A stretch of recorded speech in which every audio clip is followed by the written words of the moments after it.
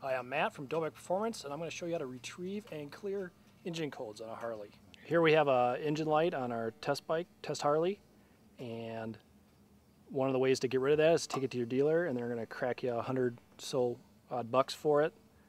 We can do it right here. We can figure out what the fault code is and clear it at the same time. First, make sure your kill switch is in the run position. We're going to press and hold the trip reset button in, and then we're going to turn the ignition on.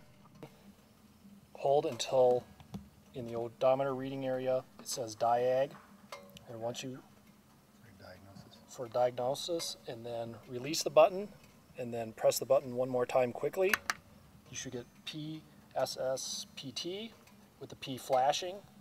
When you have that, press and hold the button again until it displays the engine code P0134, which is basically a disconnected O2 sensor.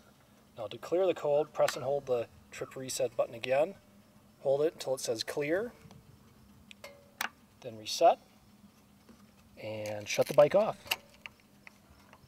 And that will clear your engine code and retrieve the engine code.